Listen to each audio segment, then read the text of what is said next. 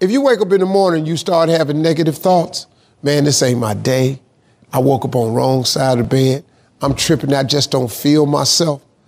In the middle of the day, if you feel yourself doing that, stop. Just stop for a second and start going over in your mind everything you have to be grateful for. Not everything you want, everything you already have, because what you have is substantial. You just haven't gone over the list and taken inventory in a long time. But the fact that you can walk, that's a blessing.